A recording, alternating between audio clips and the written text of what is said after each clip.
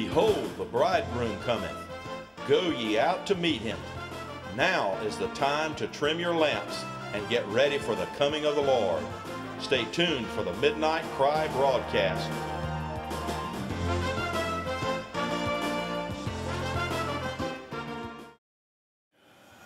I have a burden and a thought that I can't seem to shake. And so let's just see what the Lord has in mind. It's from Luke chapter 13. You know, sometimes the Lord deals with us in all kinds of different ways. You come into a service sometimes and you think you have a burden and the Lord just takes it off in another direction. You know, that's the Lord. And sometimes you come in with something, you think you have something, and like I say, it just goes another whole direction. But in any case, these thoughts are so, and I just pray that God will do what He wants to do with them. Let's begin in verse 22 and just read a little bit of Scripture. It says, "Then Jesus went through the towns and villages, teaching as He made His way to Jerusalem. Someone asked Him, 'Lord, are only a few people going to be saved?' He said to them, 'Make every effort to enter through the narrow door, because many, I tell you, will try to enter and will not be able to. Once the owner of the house gets up and closes the door, you will stand outside knocking and pleading, 'Sir, open the door for us.' But he will answer, 'I don't know you or where you come from.' Then you will say, 'We ate and drank with you, and you taught in our streets.' But he will reply, 'I don't know you or where you are from. Away from me, all you evildoers.' There will be weeping there and gnashing of teeth when you see Abraham, Isaac, and Jacob and all the prophets in the kingdom of God, but you yourselves thrown out. People will come from east and west and north and south and will take their places at the feast in the kingdom of God. Indeed, there will be those who are last who will be first, and first who will be last." That's a sobering scripture, isn't it? And you know, somebody might read this and wonder, how in the world could people try to enter the kingdom and not be able? That doesn't make sense. That doesn't seem fair for people to actually make an effort of some kind to enter the kingdom of God and yet be rejected. Now, it's interesting, Jesus didn't even volunteer this. This came in response to a question. And I'll tell you, I believe God provoked the question, don't you? Perhaps there was just something in Jesus' teaching that caused them to think that maybe it's this way, or just a wonder. But the answer, as I say, is a very sobering one. And I believe that it's well if we understand what He's talking about. I'll say this at the outset. I don't think Jesus said these words to make people afraid in the wrong sense. I don't believe he said them in order to cause people to be afraid, as though somehow their own efforts to be, you know, good enough for God or something like that, that they're going to have to be measured by that, and somehow they're going to fall short and they're going to be rejected. What He's talking about is a different kind of thing altogether, isn't it? It's a different kind of effort that's involved. Now, it's interesting that there's two different words, very different types of expressions here, where He says, on the one hand, make every effort. I think the King James says to strive. And, you know, the original word there is the word from which we get agony or agonize. Pretty serious effort He's describing there. And on the other hand, He just talks about people who try. See, there's a very different level of effort there. But what He's really talking about is a deadly seriousness and a soberness about it, where entering the kingdom of God becomes the single most important thing in life. And that's what's happening with so many that actually gathered around Jesus, listened to His words, probably said, "Isn't that great? Isn't this wonderful? This teacher is doing so many wonderful things, saying so many wonderful truths. Man, I'm with him," you know, and they just somehow identified themselves with him or imagined that they were part of what he was talking about, but did not actually have a clue, because he said the door into this kingdom is not just some broad, this is a narrow door. Now he uses the analogy or the illustration of a house. And somebody owns that house, and for a time there's a door, there's a way into that house. And that door at this point in time was open, but it was a narrow door. You couldn't just say, well, I think I'll run around to the back door, I'll come in that way, or I'll slide in through a window, or I'll just sort of, there was only one way. Everything else was shut up tight. There was one simple way to get into the kingdom of God. And I believe that's where people fall down. It's not an effort to somehow get God to accept you. We're not earning our way into the kingdom by anything that we could possibly muster or do. There's nothing in the way of human strength that will ever cause God to accept you.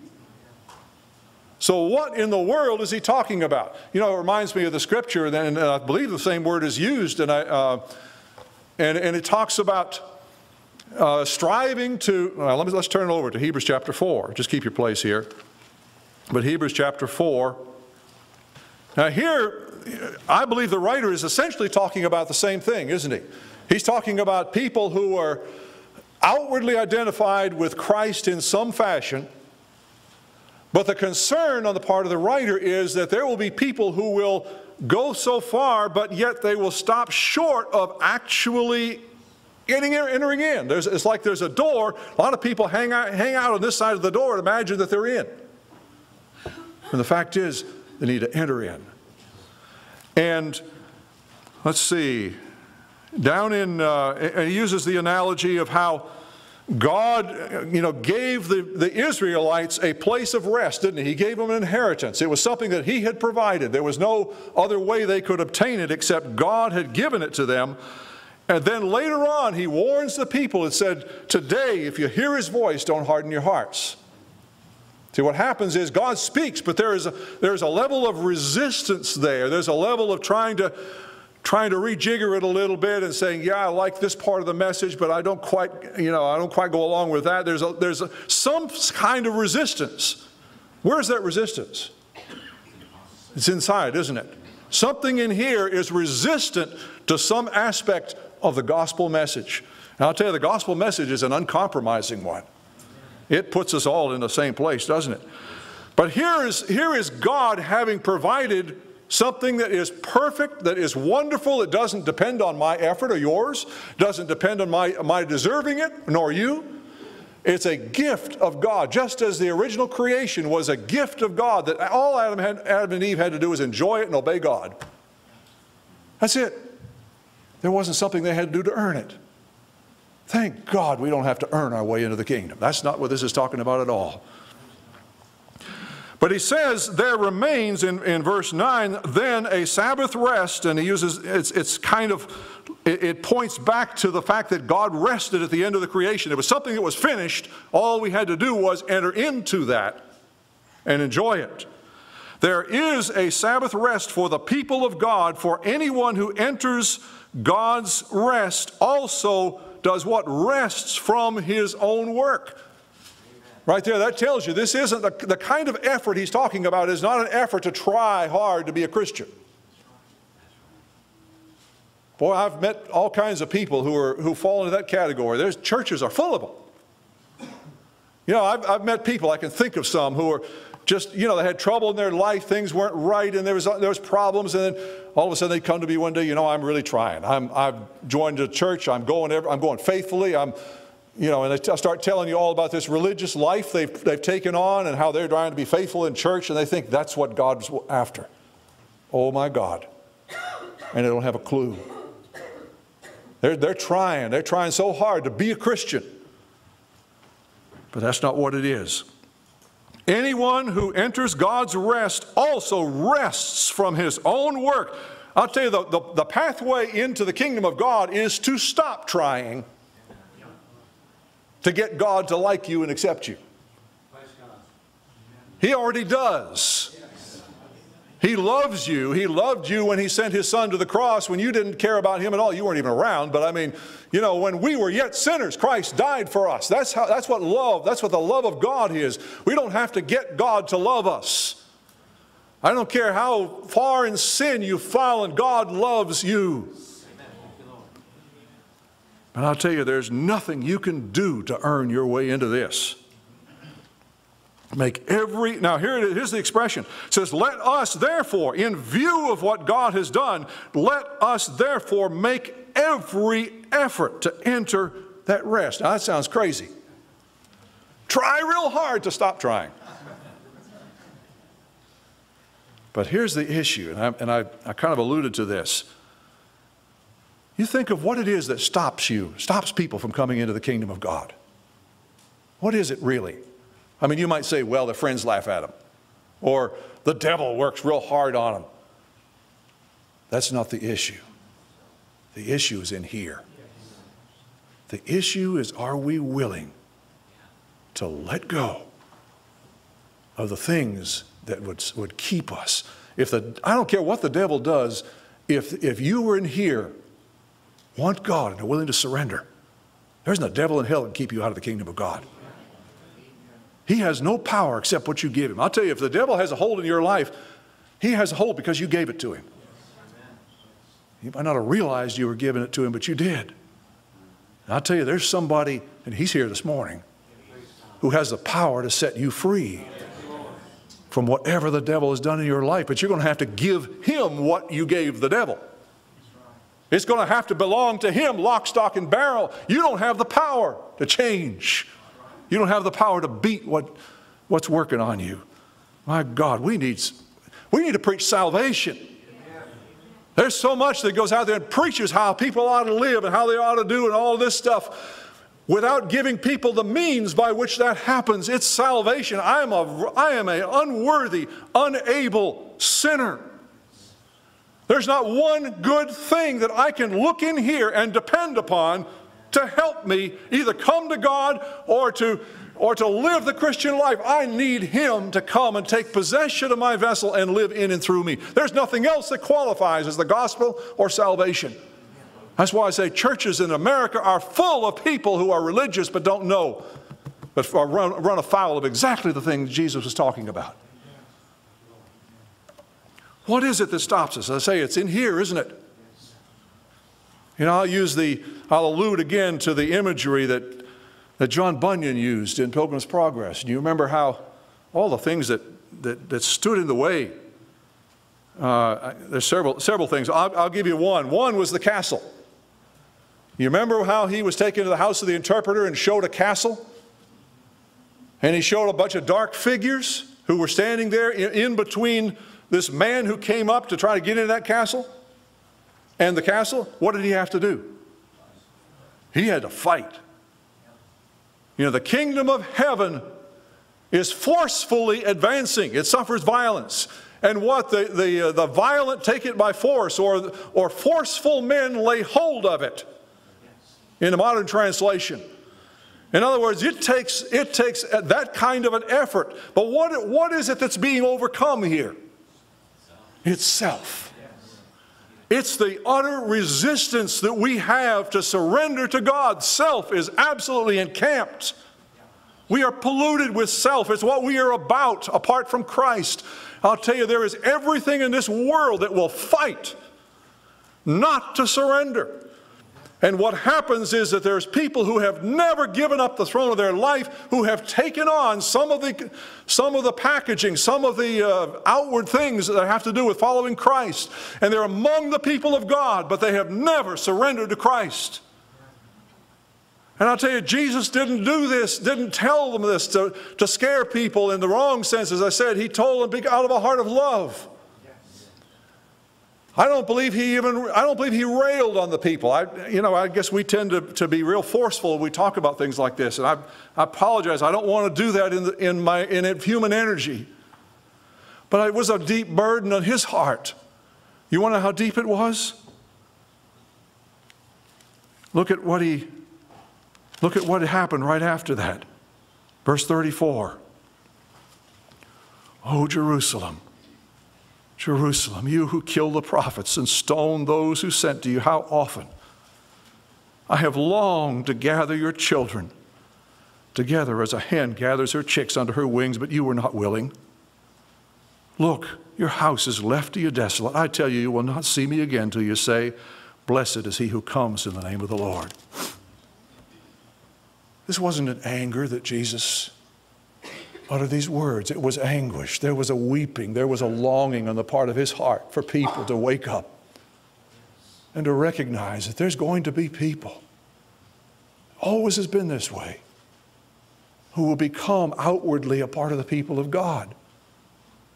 I'll tell you, I don't care how weak you are, how new you are, how old you are. If you surrender to Jesus Christ, you put your life in his hands, you're in a safe place. It's not designed to make you afraid. But there's people that need to be awakened, who don't understand. Because look at the people, look at the reaction of the people. Jesus is saying there's going to come a time when the door's going to be shut. This is God's house, it's not ours. We don't control the door. He shut it. It's closed. That's it. But what was their reaction? They're standing on the outside, knocking, open, hey, we're part of this, well, let us in. What did he say? I don't know you. Did Jesus utter these words just to make talk? No, there was a real issue involved. And you think about some of the people some of the things that Jesus taught that gives us an insight into what kind of an effort people make. I mean, what's this business about trying and not being able? What about the rich young ruler? Did he try? Yeah, he wanted to get into the kingdom. What do I have to do? What do I do? And Jesus gave him the law, and he patted himself on the back about how well he kept that. But Jesus knew something about this man. I could tell you there are churches today that would have welcomed that man. There would have been dollar signs in the treasurer's eyes about this fella because he had money. They said, boy, our problems are over. We can meet the mortgage now.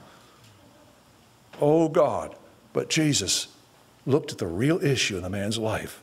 There was something in his life that he loved more than God. What's the first commandment? Thou shalt have no other gods before me. I'll tell you, salvation starts by putting him first. And that's the problem. People will go so far and something will come up that they love, and they'll come up with a rationale how it's okay. I'm rich, so I can put lots of money in the offering. I can do this. I can work hard. I can be a part and never really surrender that thing that's most important. I'll tell you, if you ever come to God, he's going to put his finger on the number one issue of your heart and your life. And I tell you, I believe the Lord is concerned. I know Brother Thomas was concerned throughout his ministry. He'd look out and he would know. And it's not any particular person. He would know that there were people, and you talked to him. Some of you who did. You know he was aware that there were people who had just come, who just had Bible tabernacle religion. They were attracted to the strong ministry that he had. They were attracted to the singing, attracted to something, and felt, I'm a part of the activities. I agree with this and I agree with that, and just count themselves as a part. But Jesus had never conquered their heart. Never really come to that place. And I just sense in a small measure God's heart in this thing. There's a longing, there's a weeping that people could actually come to such a place where they really thought they were. There's a deception. I'll tell you, if you love something and your heart is fixed on it, the devil is going to feed you something that will make it seem like it's okay. And you'll embrace that deception more than you embrace the real message of Christ that says surrender your life and give up your life. He that loves his life will lose it. Did Jesus mean you? He meant me. Man, if I want to just take hold of my life and say, I'm going to do as I please and I'll serve you on the side, that becomes my God. Whatever I set ahead of him. Oh God, we have no idea the shape we're in and what we need in the way of salvation. We are so full of self-deception and pride and all these things. God has to touch those things. Thank God, if you're weak and you're crying out to him, you got all the hope in the universe. I don't want you to be afraid in that sense. Jesus is safe. His salvation is full, and He's able to take the lowest of the low and save them completely. Praise God. We've got a hope we can proclaim today. But the problem here was people who wanted to somehow have that. They wanted to go to heaven. But they wanted their life, their rights, their way here. No such thing. No such thing. And that was the problem with that man. What happened? When Jesus put the finger where the problem was, he went away. And Jesus didn't get mad at him. Jesus loved him. I believe there was a sorrow in his heart. Well, Jesus loves you too. That's how He regards you. That's why I don't want to yell at you this morning. I just pray God will give me grace to somehow reflect not just the words, but the spirit behind the words. Because there's a sorrow in His heart over the depth of the need that people have and how easy it is to stop short and be sidetracked. You know, one of the parables that Jesus gave was the parable of the sower, wasn't it? Now, you had some that just had no capacity whatsoever. The word just didn't have any effect on them. They were the seed that fell on the wayside where people had trampled, and it didn't get in. But there were two kinds of soil where something came up, weren't there? Now, one of them was soil that had a little bit of depth on the surface, but underneath was what we would probably call hardpan or rock or something. Whatever it was, there was a place where the roots could go down a little bit, but they couldn't really get down. And I'll tell you, that's a picture of a lot of people who hear the hope of the gospel. Man, they love the singing. They love the fellowship of the people. They're warmed by the presence of God. They enjoy that. They are absolutely, it's awesome, the idea that we can have our sins forgiven and go to heaven one day and the Lord will be with us through this world. They just cherry pick all the wonderful things and just latch right on quickly to all of that. But by and by, what happens? Trouble, persecution, something begins to challenge that word. And what happens? There's no root. The sun comes out. It just burns it right up. I'll tell you, if people come to Christ, God's going to have to get down into that heart level and break it up. Yes. That represents a hard, a stiff, self-will resistance that's never really challenged. How many places today do you go and you hear the gospel and it's kind of a superficial thing? So many. And you can get people to say yes and come and become church members, but their heart is never, ever really challenged. In fact, if somebody came in and really tried to challenge the heart level issues, what would happen to him? They'd throw him out. I'll tell you, we need people in this hour that will preach the truth. Like Brother Thomas used to say, if it hair lips grandma. And it's not trying to do it just for effect or just so people say, wow, isn't that great? We need it because it's the truth. We're talking about life and death here.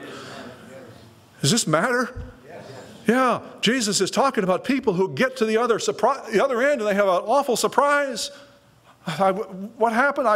I came, I listened, I sat under Brother Thomas all those years. What do you mean I'm not? Oh God, wake up. I believe there's people that need to search their hearts and say, is Christ really the Lord of my life? Have I ever really, really surrendered to Him? Because there's no salvation any other way. If you're still sitting on the throne and trying to fit Jesus into your life and just make your life, make that the dominating factor of your life, you don't know the Lord. There's no other way to put it. You don't know Him. And there's no use pretending that you do. I'll tell you, the Lord is concerned because He has a perfect salvation. But He's not saving people. He's not coming to make your life better in this world and just dump all this great stuff on you and let you be the Lord. That's the fundamental, that's what's wrong. What kind of salvation is it that never touches on the deepest issue that's wrong with us to begin with? That's what we need to be saved from. Is me. With my strong will asserting my way and saying I'm going to do what I want to do, and Jesus, I'm going to fit you in here. Praise you, Lord. I'm going to adopt the lifestyle. I'm going to do this. I'm going to do that. I'll work. I'll give lots of money, Lord. I'll be real zealous for your kingdom. That's not what he's looking for. He's just looking for you. Yes. And I know you've all heard, many of you have heard the story that Brother Thomas used to tell about and I'm guessing this would have been something from David Brainerd. I don't know, because he was a missionary to what were called Indians at that time. And man was under conviction. And he came to the clearing where the missionary was camped and praying. And he just wanted salvation. He knew he needed something. So he came and he gave his blanket. And it's something that was very, very important. I'm willing to sacrifice this if I just can have peace, if I just can have forgiveness of sins. It wasn't enough. Brought his, I don't know if it was a rifle or a horse, but he brought things in succession that were of greater and greater value. And he was still under deep conviction. And then one evening he came in. He didn't have anything with him. He said, I give myself. Of course, the way they tell the story, Indian give himself. But that's what it is. And if the Lord has you, he's got all the rest of the stuff. Oh, I'll tell you what. We will fight kicking and screaming. You think it's easy just to kind of embrace the gospel and always in this grand, great. There's going to be a pitched battle that involves self, trying to live, and Satan will throw everything he can at you to stir that up. He will dump fear after fear after fear into your heart about what this is going to mean. Oh my God, what if about this? What about that? Will I be able to marry? You know, all these things are going to come into your mind. Satan is going to feed that. Your problem is not Satan. Your problem is self that tends to agree with him and finds it so easy to listen to him. I'll tell you, if you surrender, and I guarantee there's lots of people here who could testify, you went through this in some form. There was a battle. You didn't want to surrender. You didn't want to give up. You didn't want to let go. But what happened when you did? Peace. This has been the Midnight Cry broadcast. If you would like a DVD or a CD of today's message in its entirety, please request it by program number. DVDs are $10 and CDs are $5. And for those who request it, we will send you our quarterly publication, The Midnight Cry Messenger, free and postage paid. Send your request to Midnight Cry Ministries, Post Office Box 685, Southern Pines, North Carolina, 28388. We invite you to join us again next week at this same time, and may God richly bless you until then.